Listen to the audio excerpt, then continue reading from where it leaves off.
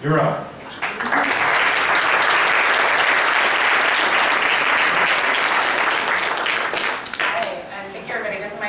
In the Civic Hall space. I used to be based in New York, but I've been down in DC for the past 2 years, so it's really exciting to be here.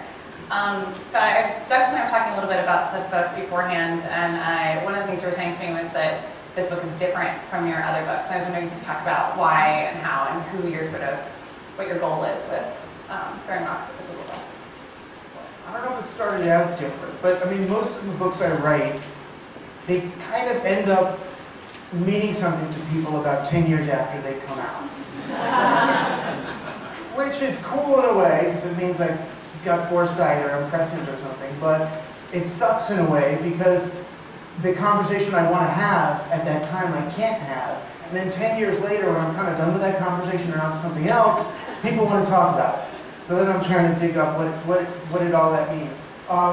This book, I was thinking about this book 2 or 3 books ago, but I didn't really have an answer. I was getting increasingly concerned about why things weren't working out quite like they could be or should be. You know, why was digital technology not yielding the Burning Man-like rave that I had imagined society becoming in the early 90s.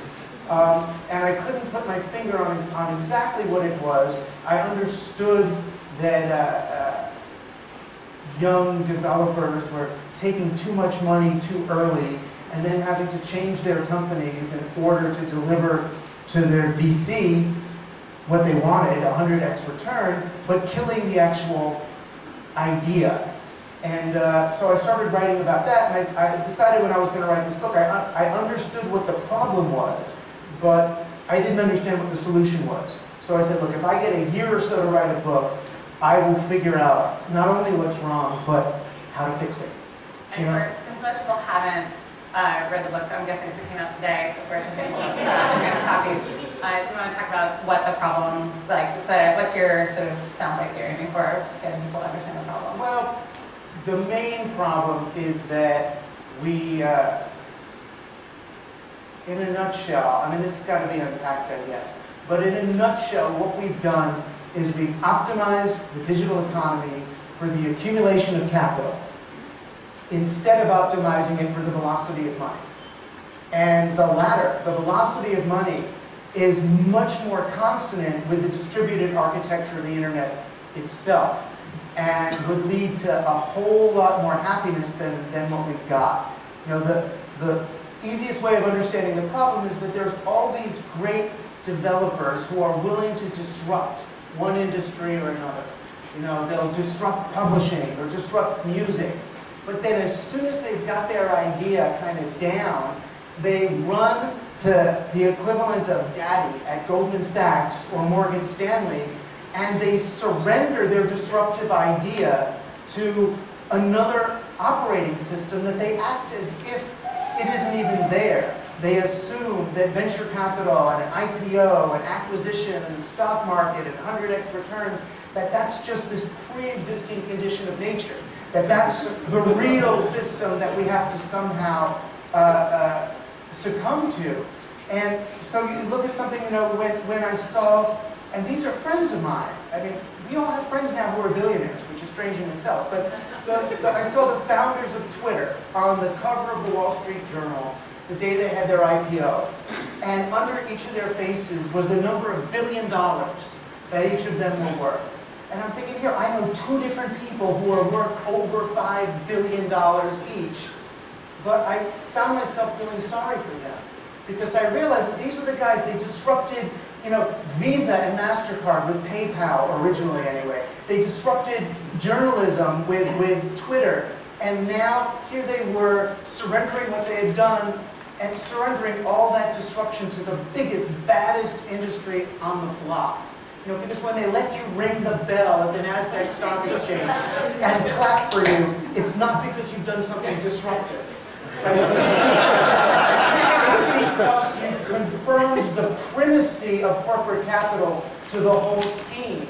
And you've you've enslaved yourself and your company now to pivoting towards 100x or 1000x return and away from whatever it did. So now we're here with Twitter, one of my favorite apps, by the way, Twitter, a 140-character app that makes $500 million a quarter, and that's considered an abject failure by Wall Street. That's a failure, and the company now has to go become what? Video advertising, blah, blah, and where goes Twitter? You know, and so what I wanted to do was figure out what could they have done and what could we do to have a development path that leads to something other than just magnifying this growth imperative, which is driving us off a cliff anyway. So, and we were talking about this, and you talked a little bit about what companies can do and what individuals can do, and I mean, there's a role for government to play in all this as well, right? As a public policy person, like what should we, how do we incentivize change? Like this, if the system is in place, how are we going to start to take down the system? Well, I hate to sound libertarian here, but I will for a moment, because I'm not. But one thing the government can do is change the nature of their regulations. Right? I'm not saying deregulate the marketplace so that Wall Street can go crazy, or deregulate so that the rich can have rich. What I'm saying is right now, regulations aren't really being made in the interest of people anyway. The people who write the regulations are the very largest players in the industry. So when a simple non-tech example would be, there was a big lead paint scare in the toy industry a bunch of years ago. A bunch of Dora toys or something had red paint in it. They were all outsourced from China. They came in, they had lead paint. So what do? Well, we're going to form a commission, get the leaders of industry together with the leaders of government, and come up with regulations to prevent this from happening again. And the regulations they came up with was a testing process that required $40,000 per toy that you're going to release on the market. What are small toy manufacturers supposed to do with that? If you make handcrafted toy trains that you want to sell to a toy store, how do you participate in that? Well, you can't. So industry used their own mistake, their own problem of big industry as an excuse to regulate the marketplace so that it would advantage them even more. Right? So regulation right now favors the largest players on the block. Right? The reason why Uber can move into New York is because they have a war chest. The investment in Uber is not paying for the app. The investment in Uber is paying to deregulate the marketplace in their favor. So that's one. The other biggie, and it's a simple tax shift, is, I mean, the simple way to say it is, right now, in the way I sound like Bernie here. Right now, our tax code. Should people write you in? The simple problem with our tax code is that capital gains are taxed much, much less than real earnings, than dividends. Right? So what is that? If you're thinking of it as a computer program and now you're biasing it so that people who make money by simply having money don't have to pay taxes, but people who make money by earning money have to pay taxes. What are you building into that system? Right? If you want to optimize your economy for the accumulation of capital, for the extraction of poker chips from the playing board into the accounts of shareholders, then optimize it that way. If you want to optimize the economy for the circulation of capital through the society so that people can create and exchange value between each other, then you want to reverse that bias. You want taxes on dividends and earnings to be really low and taxes on capital accumulation to be high. So how do we make that happen? Like, how do we actually get people to change, and what can people who are here do in day-to-day choices or in choices with their startups that they're working on? Well, I mean, the easy way to disempower the sitting bags of capital that are there is to in some ways, try to ignore them, which is hard to do. You create an application with two friends, and you can build it pretty much on a laptop, and then use a scalable server. Even go to Amazon Cloud, I don't care. Go to something scalable. You don't need $10 million from Y Combinator get to the next level. Once you bring those people in, now you're in a different game. Now you're no longer building a business for the prosperity of that business. Now you're building a business in order to sell it. And so if your goal is to create a thriving, sustainable business, then think twice about selling it. Right? Don't sell it. Hold on to it. So that's sort of number one. As individuals, it's really, I mean, as consumers, you can make way better choices about how you buy things. You know, it's as simple as if someone buys my book from a local bookseller instead of from Amazon, I mean their local bookseller, now there is money that is circulating in their community. That's $1 more. It's $1 more for that book, but you're going to see that dollar circulate through your community 5 times. So you're going to get that $1 5 more times than you would if you spent it on Amazon and it goes up into a share price, or you're spending it at a company that's taking a loss on the book in order to create a platform monopoly in publishing so they can hop over into what's called another vertical and take that over. Right? They don't care about the books. They care about the monopoly. So it's a very different thing. You can, if you're organizing a company, consider how can your company make everyone who touches your company wealthy. Right? The traditional corporate industrial tactic is to look at everybody else as a resource to extract value from them. But if you're extracting value from your customer base, eventually they get too poor to be your customer. That's the problem that Walmart is having now. The towns that Walmart has gone into are going bankrupt. They're losing their customers, so now Walmart's closing stores and the towns are having to figure out, hey, how do we rebuild a local infrastructure? How do we rebuild, how do we create a drugstore and a bookstore and everything else that we need to replace this big vacuum that came to our community and wiped out our connective tissue. Companies can start thinking about communicating with their shareholders differently. So instead of being beholden to the growth of the share price, start telling your shareholders they're going to get dividends. They're going to earn real money for owning a portion of your company. Create companies as platform cooperatives where your workers are owners in the company. There's a competitor to Uber who's just going to be opening in New York called Juno in a few weeks. And it's the same basic idea as Uber, except they pay the caddies more and the drivers own 50% of the company. Now what does it mean when the drivers own 50% of the company? It means that when that company eventually pivots, as they all will, to mechanical cars driven by computers, you haven't done the research and development for the thing that will replace you. You've done the research and development for the company that you own. Right? So now the drivers are going out doing your work, your job has been replaced, but your income hasn't been taken away because you own the thing. So these are really, they sound complicated, but they're really simple things to do. They're just the basic steps. You have to think of things. We're in a digital age. You have to think of the mechanisms that you're using and that the instruments that you're putting into place. You have to think of them like programs that are going to keep going, that are going to have operating principles, and bias them towards circulation, bias them towards making people wealthy. I promise you, if you have a business that's making its customers wealthy, that's making its suppliers wealthy, that's making its competitors wealthy, they're going to keep you around. Right? But it's just not the way we think. Oh, make other people wealthy. Yes, make them wealthy so they can buy stuff from you. You know, and it's not rocket science to do that. And to that point, that's another policy suggestion, right? Building in mechanisms for other types of businesses, because cooperative businesses of that model that you're describing aren't actually possible in a lot of places. So that's another. Right. I mean, luckily there's things like B Corps and multi-purpose corps. There's a lot of alternative corporate structures that you can adopt now that let you value things other than your fiduciary responsibility to your shareholders.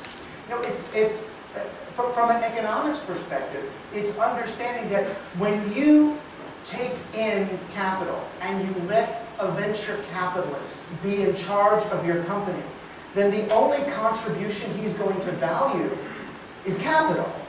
But if you understand economics, you understand there's 3 main factors of production.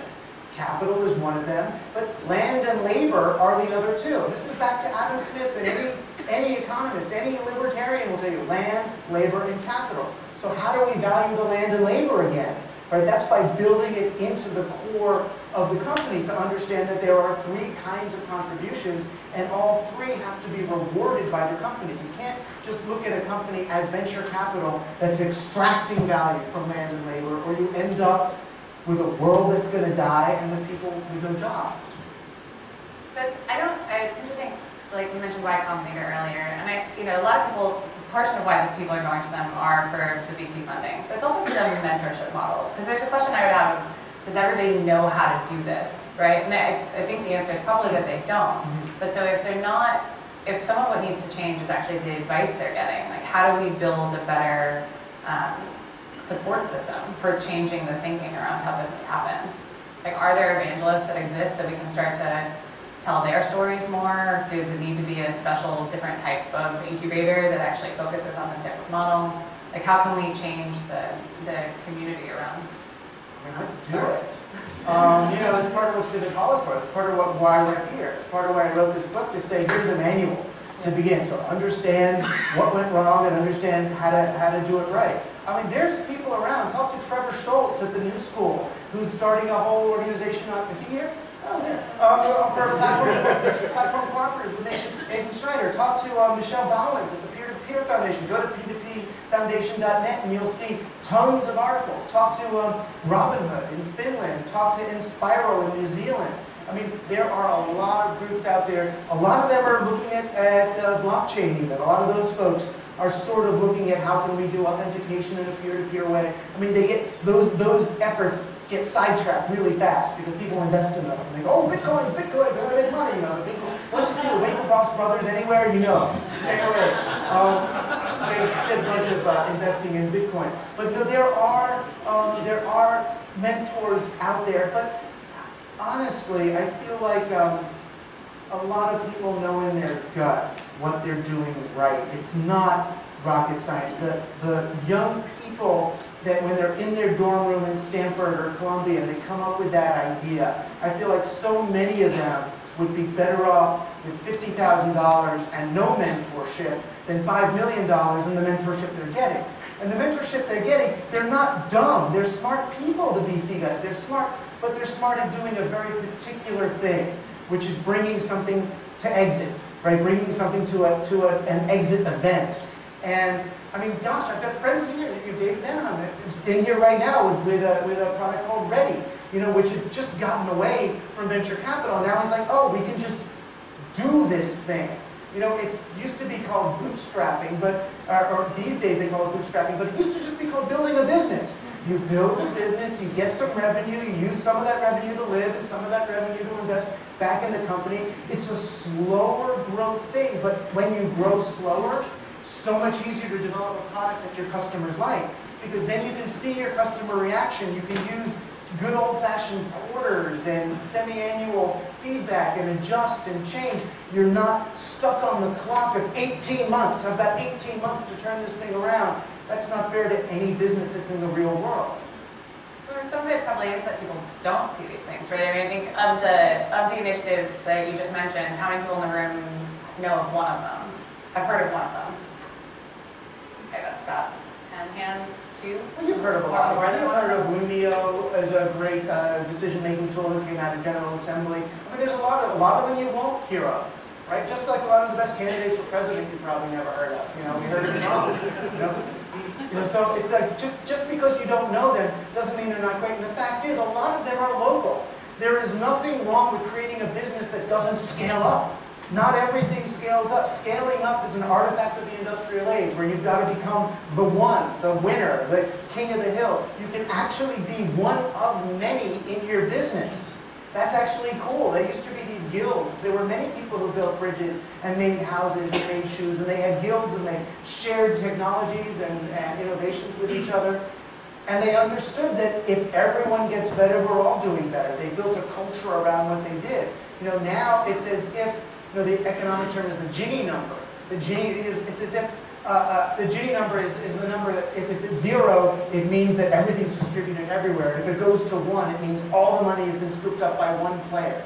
It feels like the digital economy is structured so that there's going to be one big winner. It's like at the poker game at the end of the night when the one guy gets all the chips. Like, will it be Jeff Bezos? Will it be Mark Zuckerberg? Will it be Sergey? You know, who's going to get everything?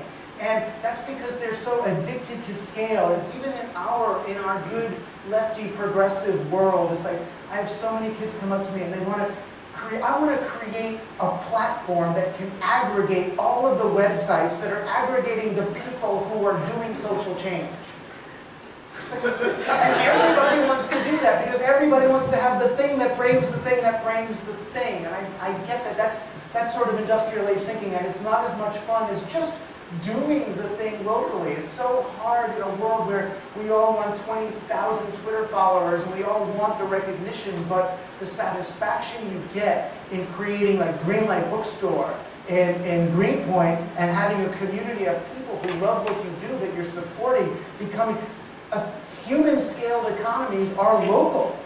They just are. And when they're local, they necessarily respect land. When they're local, they necessarily respect labor because those are the people who are paying the taxes to put your kids to school. So you need everybody to be participating. It's so much more enjoyable. So sure, you can come up with some mechanisms that people can model in lots of different places. But in terms of having a satisfying business, you know, this is part of what we're retrieving in the digital age, is a very almost medieval approach to business, you know, where it's part of my city, it's part of the place I live, and I do something. You know, we make fun of people making artisanal beers and you know, heritage yams or whatever. I mean, what do the wealthiest people do when they retire? They go and make beer and yams and orchids and stuff. That's actually fun to do. And if you can do it in a way that supports your community and they're doing something that supports you, you start to see, not all of it, but a larger percentage of your economic activity ends up taking place in a sphere between people on a more local scale. And yeah, you're going to still buy your iPhones from, you know, Apple and multinational conglomerates, but it doesn't have to be the entire economy. It's interesting. Lumia is a good example. I was actually on the phone that night from Lumia last week, and he was telling me about what started as the Occupy movement in Taiwan, and there's been a lot of organizing on Lumia for that group. And now a lot of them have actually, the government sort of had a turning point and was like, all right, we hear you, we're in, what do we need to do? And have hired a bunch of them. And so what you're seeing is actually these now activists are becoming government employees and starting to do process change internally. And it's hard for me to, I was listening to him and I was like, that sounds awesome. Like, how do we see something like that happen here? You know, there were inklings of it. I think some of it's still going on, but it's less of the narrative that we're seeing at the moment, right? Especially today on an election day. But it's less, how do we change that, or how do we find those local stories and get people paying attention to the local issues and the sort of local economy questions? Like, is that possible here? What needs to be that breaking point, I guess, is sort of the question. The attention-getting media that we currently employ are not the very best ones for telling the kinds of stories that you're talking about. The clickbait, you know, Donald Trump insulting black people is way better clickbait than General Assembly tool employed for civic re-engagement in Thailand. You know? But the people in Thailand, where that app is being used, end up having a lived experience that's different. You know, I'm actually becoming okay with national, global media being the disconnected freak show that it is, as long as I've got a real life of actual connections with other people that is something else. I mean, there's a certain, the big picture of what we're doing is reasserting the human agenda. That's really what we're doing. I mean, my bigger case here is to get people to join Team Human, you know, rather than Team Computer or Team Capitalism or Team System. We are mistaking the metrics that we've put on the wall for the betterment of humanity. And the way to get in touch with what's good for people really is on a local level. There's these good old-fashioned things like making eye contact with people. It's so rich. It's like such a weird thing to do if you've been online for so much of your life. Make eye contact with people, sit in spaces with people, see how your town is actually functioning. You know, go to a school board meeting, join a community-supported agriculture group, set up a local currency in your town. I mean, there's so many things you can do. And no, you're not going to get, I mean, you might get some late night MSNBC, you know, small business innovation. You might get a little something. But in some ways, getting a lot of media attention for something, in some ways, is a reverse indicator. It's a reverse indicator because it means that in some way, they've been able to frame it as part of industrialism. As, oh, this is going to scale up, this is going to work for everybody. The fact is, things work differently in all different places. We all have lots of different models. Some of those models can be you know, modeled and shared, but they're always going to be tweaked, and that's what you really want to be able to do. You know, the beauty of the digital age, this is the digits of the digital age, is the fingers. Is that it's a hands-on thing. It can restore the human scale to stuff. And when you're restoring human scale, you start thinking less in terms of, oh, let's put this big shopping mall there, and rather, how are we going to create circulation of currency between the business people in our community already. So, I mean, I don't mean to not answer your question, but I think the object of the game is not to get attention for the ideas. I mean, that's my job right now, right? I wrote this book, I'm going to go out there, I'm going to stump, and I'll fight, and hopefully some people will read it. That's what books were for, to disseminate. I thought the Boy Scout Manual was one of them. This is another one. You know, get it out there, let people see it. It's as easy as a PDF.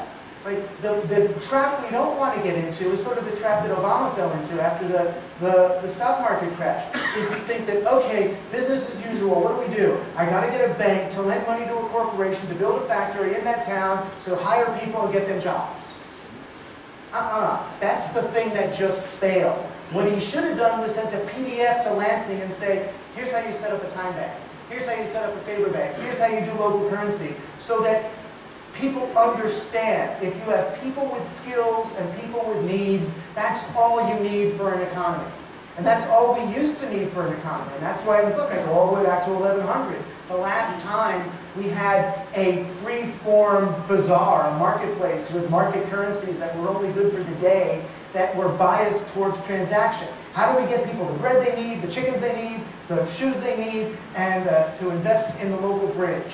That was what they were thinking, and they optimized their currency for that. The problem was really wealthy people were getting relatively less wealthy as the burghers, as the middle class rose. So they made local currencies illegal. You had to borrow money from the central bank. They made being in business for yourself illegal. They created the chartered monopoly, which became the corporation today. Chartered monopolies were defended by law. Today's platform monopoly is defended by technology. By, you know, las cucarachas entran pero no pueden salir kind of technology. Meaning, these are one-way technologies. Once you bring this technology into your business, into your life, it's really hard to get it out because you become dependent on it. Right? They use what's called defensible outcomes. That's the startup term. You want defensible outcomes. That means people use what you've got, but then can't go to something else. Right? And that's not the way to do business. Wait, so what you're getting at is actually, I mean, it seems to me like it's just at odds with the using technology to solve a problem. And one of the things I always think about when you look at something like Lumio, to come back to that example, the technology isn't super crazy, innovative, out there, or advanced. It's actually, it's a pretty simple tool. And what it comes down to is people enforcing the rules of using that tool. Yep. Right? So it's still about, it is about the human interactions. It's nothing, it's just a, it's an easy-to-use participatory Absolutely. tool. You know, I'm not a techno-solutionist, as it were. I don't think there's a computer program we write, a new operating system that changes everything. There's not an app to fix this. You know, we can't just do an update overnight and then the economy and the government and everything works. It doesn't happen like that. But we have moved from a broadcast era, an electronic age, into a digital age. We're living in what McLuhan would call a digital media environment.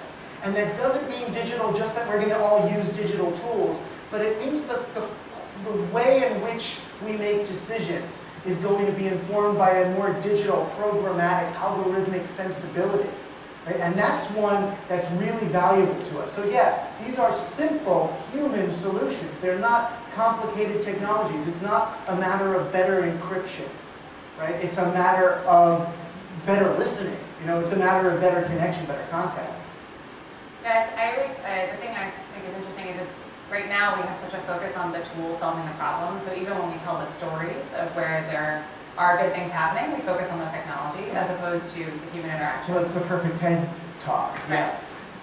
Whereas like what it's actually about is the tool facilitates getting people in a room together, right? And so part of what, even, I mean, taking Twitter as an example, part of what's interesting to see there is when people actually organize online to end up somewhere together to do something, which we still see a lot of, but I mean, how do you negotiate that with, how does Twitter stay running, right? Like they do have to figure something out to function. I mean, I guess people, they could ask for donations from people the same way. They could just go private, you know? It's really what they have to do, is get out from under their shareholders. They're more than profitable. Yeah. You know, that's kind of an easy one. It's funny, you know, I did this talk a long time ago where I quoted Timothy Leary, he was doing these talks at Berkeley, and a girl had just had her first big psychedelic experience. And she got up and she said, Timothy, Dr. Leary, you know, I had the experience and I saw light, and I understand we're all connected. Now what? What do I do? And he said, find the others. And I gave a talk where I explained that, and then Scott Hefferman was at that talk, and that week he came up with the idea to do Meetup. And the idea of Meetup was, let's do something that's like Yahoo Groups, except the purpose of the net is to get people connecting in real places offline, you know, to facilitate the real world rather than replace it. Right? The only people who want the net to replace the real world are people who don't mean us any good. Right? These are people who want to just market us to death and monetize our social graph and make our behaviors more predictable. That's what big data is for. They use big data of our past to advertise the future to us that we haven't yet realized we're going to live. Right? And turn us from 80% probability of going down that lifestyle path to 90%. So they're trying to reduce anomalous, strange, unique human behavior in order to amp up their returns. Technology should be for the opposite purpose. Right? Technology should get us together and get out of the way. Because we're only here for so much time. Let's say you got 100 years. What do you want to do with that? What do you want to do with that? Do you want to do that with Google Cardboard? Or do you want to do that with... It's 3D already!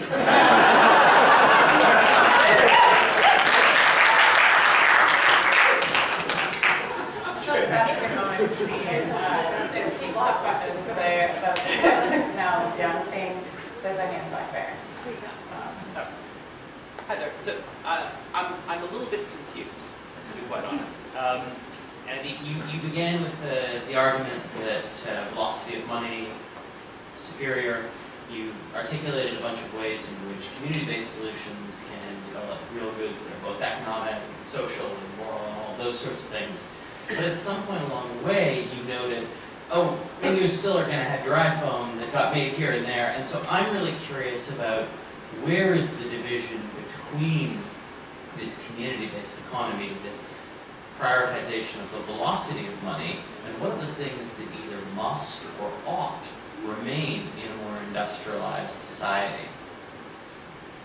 Well, you know, I'm not, you know, the head of the Politburo, right? So I can't come up with the specific, you know, the plan. Right? Right now, I would guess we're at like a 90% to 10% industrial to local balance in what we do. You know, and what I would encourage is that we make more of our choices on a local scale, and then start to see how that balances out. You know, there'll still be Walmarts, but I think there could be fewer of them. You know, it's really, it's about balance. I don't think it's a matter, we don't crash the gates. This is not about a revolution where we go and take down the big companies, they're all going to go. There's some things that industrialism is really good for. Making power plants, making cars. There's a lot of stuff that it's good at, but there's a lot of stuff that it's doing that it doesn't need to do. Like industrial agriculture, which is ultimately less efficient. It's less resource efficient than permaculture or organic farming. It just is, but it's regulated into existence. So, I mean, have you looked at a map lately of the topsoil condition of America, much less the world? We've screwed it up. We've addicted our crop to industrial agriculture. So unwinding that slowly is something I'd like to see. You know, and it might mean in some cases eating food that happens to be available in that season. Whoa. But then you start to find out that I'm not getting sick because I'm not eating stuff that my body isn't kind of ready to be eating in that season. When you start doing, you know, you start reading all your naturopathy stuff and what they're telling you to eat in what season, you see, oh, and it happens to just grow right then. So it's not a matter of me saying, oh, we've got to stop all this and do all that. But to say, let's start making some choices, that there's a whole lot of companies that could be structured in ways that promote more either local activity or promote the velocity of money. So Walmart's biggest competitor now is Winco. Right? Winco's out west. Winco is a giant supermarket chain. They have these big box stores, and they're taking Walmart down. And the difference is Winco is owned by the employees. Winco is a co-op. So when you talk about efficiencies, Walmart's efficiency is we're going to pay these workers as little as possible, and we're going to let their health care be taken care of by welfare because they don't make enough money to even have insurance. That's their way of cutting corners. Winco's way of cutting corners is saying, we're not going to have shareholders that we have to pay money to. We don't have to take 90% of our profits and deliver it up to these people who don't give a hoot what we're even doing. They just want their money. So it is possible. I mean, and as you do that, there's going to be less shareholding opportunities for people. Uh-oh, then what do we do? Then we're going to have to start investing locally. You're going to invest in the local pizzeria. You're going to invest in the local bookstore. And you're going to get in at the ground level because you know that guy. You're not buying shares retail, 90 layers of investment after. You know, if you're buying a stock, you're at the bottom of the pyramid. That's by definition. If the stock's available to you, it's too late. It's too late. You know, but if you can actually support a local business, you know, this is what I've been suggesting to banks, is that instead of just lending, if a pizzeria wants to expand and have a couple of new bathrooms and another dining room, instead of just giving that pizzeria guy $100,000 and he's going to have to pay back with interest, what if you give him $50,000 contingent on his ability to raise the other $50,000 from the community? And you give them the nice little iPhone tools that they can raise. You get $100 from somebody, you get $100 from a patron, and they get $120 worth of pizza when the new restaurant opens. So now that person's gotten a 20% return on their money in the first year, which is more than they're going to get in their Smith Barney account. The pizzeria can pay it back in pizza, which is cheaper for them than money, and the bank is no longer seen as the pure extractor of value from a community, but as the facilitator of community reinvestment in that community. Then with that $100, I've got a bigger pizzeria on my main street, a more thriving main street, my property values go up, tax base goes up, my schools get better. I mean, whoa, what's happened here? It's really simple, right? So it's a matter of just rebalancing things, not shooing the banks out of the room, you know, but helping them participate as partners in a human economy rather than just as the extractors of value from human activity. Thank you very much for all of this, and I am someone who didn't read the book, of course, so my speed reading skills aren't there, but I'm listening to you bring up these examples, and you know, I'm also reminded that for all the ones you say, like, well, they can do this, and they have done this, or whatever, I'm thinking also about the places, you know, that have problems. So REI is a member-owned co-op, and they've had some labor problems lately. Just being a member-owned co-op or just being local does not ensure that all these evils are away. That's the one point about it. That, you know, this isn't necessarily a panacea for all things. And the other thing too is Greenlight Bookstore, which I'm going to correct you, is actually in Fort Greene and not Greenpoint. But it's also now doing they're doing the funding model for their second store, which is in Park Slope. And I think about it, it's great that they're doing that, and I love the bookstore, and I thought about investing, but it also occurred to me that, okay, they're going to do it in Park Slope. What's the chances they're going to do it in Bed-Stuy or East New York? You know, they're not. And that's the reality of it. And so while it is great that, you know, the local model that funds out of the community, for those communities without economic wealth and development, then the question becomes, okay, how do we ensure that they're able to participate in it? Which is something, say what you will about Walmart, at least it's bringing to those communities something. And maybe it's taking more, but at least how do we then ensure, if you're saying regulation favors the big players, we want government or regulation out of that, how do we then ensure, put a mechanism in place that ensures some equity into this model? Well, I mean, this is not a phenomenon of the cultural creatives of Ithaca. You know, all the stories about local currency always talk about Ithaca or Berkeley or somewhere, but it's also happening in East Lansing, you know, and in the Steel Belt. You know, look at what Majora Carter did in the South Bronx. You know, it's not, in some ways, the people who are experiencing the greatest economic hardship have the least attachment to these bankrupt models and the most willingness to do things. You know, when I think about what's going to happen, I feel like either we're going to do this by choice, and those of us who have the choice to do it are in the best position to do it by choice, or we're going to do it by necessity the way they did back in the Depression. That's when we saw local currencies come up. That's when we saw, you know, different kinds of community script evolve and all sorts of little commie plots. So no, as far as Greenlight, the popes who came up with the theory of distributism and subsidiaryism in response to Marxism, the popes got asked, what are you guys, communist or capitalist? And they said, well, kind of both. We believe in the free market, people should have the ability to make money, but we also believe in this thing we call distributism. What they believed was that workers should have access to the means of production. Right? They should own the means of their own production. And as long as they can, then they're going to participate. And the other thing they argued for was something they called subsidiaryism. And the principle of subsidiaryism meant that a business shouldn't be bigger than it needs to be in order to do what it does. So they would probably argue, look, you probably shouldn't open that second store in Park Slope. What you should probably do is find someone in Park Slope and teach them how you did what you did. Show them, and if they want to give you a little, you know, fealty, you know, give you a percent for bringing them the model, the technology, then fine. But don't expand, don't grow for the sake of doing it. It's got to work for itself. And if Greenlight doesn't work at the scale that it's operating in its own, if it needs to expand in order to do what it does, then it needs to look at how it's operating again. It needs to look at how it's creating value in its community. Because if it has a growth imperative, if this company needs to grow in order to stay alive, then it either hasn't found the right size or it hasn't found the right model yet.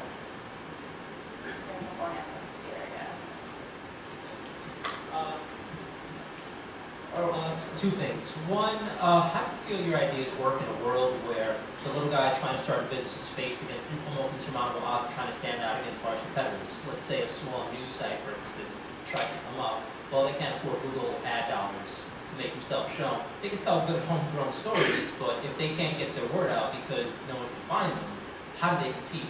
How do you see this world like that? You're talking about small businesses, but how do you open a small business in New York with rents that only allow for Dwayne Reed and the next NYU expansion? So, right. So how do you see that in like the two models you're using are the wrong locations to try to start a small business. Right, so if you're trying to start a small publication, you cannot compete on the generic internet. It's not going to work. There's bigger players there with more bank. I mean, to say what you like about net neutrality, it's already gone. Right? There is no net neutrality. The net is not neutral. It just isn't. You know, you know how bandwidth it costs. If you have a site that people are looking at, you've got to find more money. It doesn't work. They've already worked. Well, you know more about this than me, but they've already done the workaround. No, the idea, if you have a publication, then you've got to target it to the humans that you can relate, that you can talk to. You can't be at everything. You can't compete with the New York Times. You can't be a news site. But if you are the pizza site, you know, then you can find your community. And the net's actually really good for finding the non-local community of people who want to be in your, who want to be part of your community. wouldn't call it an affinity group. That's what Facebook does. That's, you know, that's on communities. Those are affinities about, oh, we like minis, or we like, you know, Ford Tauruses. If you want to find if you want to start a publication, it's got to be so targeted, so tagged, that you find those people and then build from there. Same thing, if you want to start a store, starting in Manhattan is really tricky. If you want to open a restaurant in Manhattan, you pretty much need VC.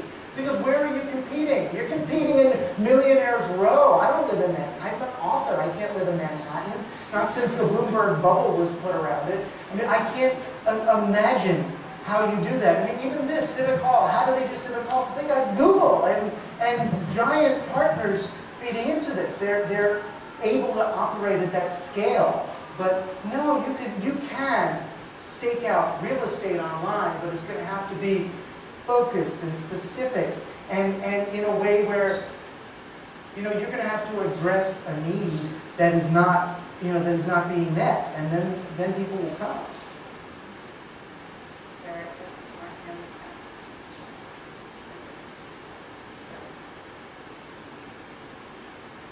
A question about the global conversation.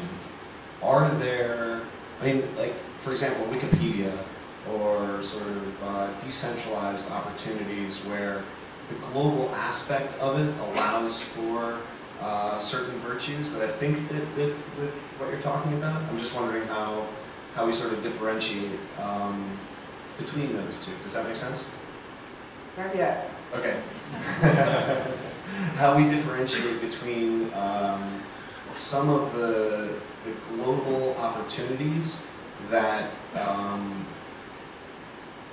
that allow us to first find the niche out there of all the, you know, weird people that we want for that small, but also be able to have the, you know, the encyclopedia that can beat out the Microsoft encyclopedia because we've got the whole world, or you know, or blockchain possibilities. I don't mean Bitcoin, but the possibility of, you know, global voting and things of that nature, and also a conversation about, you know, nation states are probably not going to be the solution to most of our major climate problems. We're going to have some kind of global coalition or initiative. I'm just wondering where you see the virtuous possibilities. I completely see where you're coming with the local, and I completely agree, but I'm just wondering if where you leave the solution space for the virtuous global opportunities. I see the global space is, to me, is more idea-based than commerce-based. You know, I think it's easier to disseminate an idea to a lot of different places, and then different people can work on that idea in lots of different ways. Sort of the way, you know, the open source Caterpillar trucks and stuff, you know, and disseminate those to a lot of places and let people build things themselves. I love disseminating plans to a lot of places. That's why I think back to the era when you could start a national movement by sending out handbooks, like the Boy Scout handbook. So you want a Kiwanis Club or a girls, you know what I mean? You have a, oh, here's how you do it, and then you kind of do it your way. It's sort of, I mean, I'm per people of the book. That's what Torah was for. You got a Torah, you're going to set up a shul, you know? And your community is going to decide what's kosher and what's not. Oh, you guys eat that? You know, which is sort of the way, it's sort of the way it went, but it worked. You know, it worked in that, in a decentralized fashion. So I think the idea of global commerce is very different than the global idea space. And that's interesting, a very interesting switch, because in the early internet, we thought of everything globally. And we wanted to get government off there because, oh, they're going to make it all national and put up boundaries. What we didn't realize is that by getting government off, we created an open market for corporations to come in. It's sort of like if you get rid of all the bacteria, the fungus rises. You actually need some bacteria to fight the fungus together so then you can just live, right? Let them battle it out. So we should have let them be there rather than just declare cyberspace, this is a government-free zone. We don't need any of you. You know, it's like, oops, well, there's other players we didn't recognize. And they took over the thing. So when we say global, so many people, back to the WTO protests, think we mean global markets. You know, which is what Wired meant by global internet. Oh, the NASDAQ is going to go around the world and grow more, and the biotech bust in 1987 is no more. Here we go. We have a new poster child for infinite expansion. They said we're going to be in the long boom. It's going to grow forever. That was just imperialism by another name. You know, is all that was. And but it doesn't negate the fact that the internet is still a global network, and it still has the potential to disseminate ideas and entrepreneurial ideas, if you want to even call them that. Entrepreneurial ideas that can spread. A global time dollar would be really interesting. How do you network a whole bunch of local time dollars? You know, that's almost a holy grail, so that I can make money here and it's still somehow good over there. I mean, it's interesting stuff. I mean, even when you're on eBay and you get something that's like, ooh, I just bought something from Turkey. That was kind of weird. What was that? You know, and it facilitated, I know eBay's evil in its way, whatever, but they facilitated commerce between people in a way rather than just extracting value from people. Okay, so I got the signal wait time for one more question. A woman. Yeah, I was actually trying to see if there were any women who wanted to ask a question. That was actually specifically what I was looking for. No women? Person of color.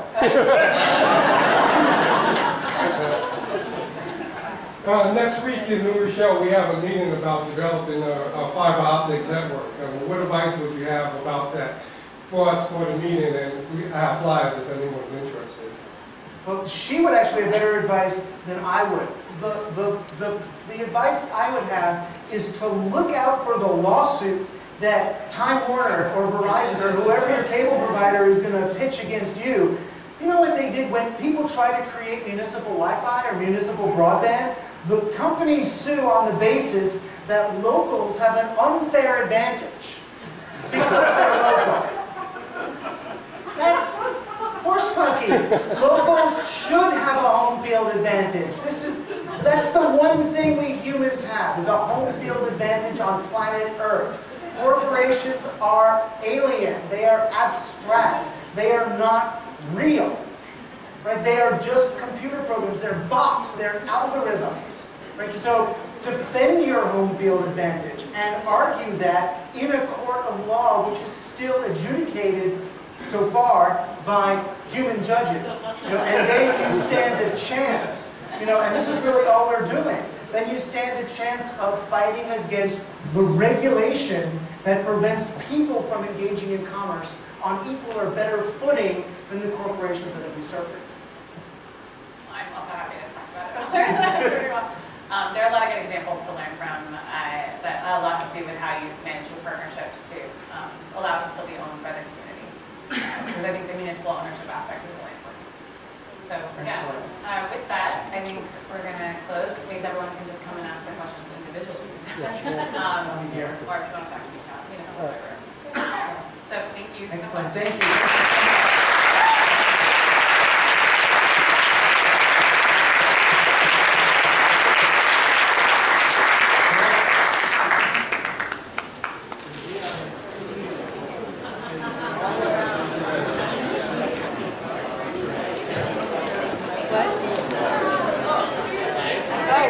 I know. I just realized that too.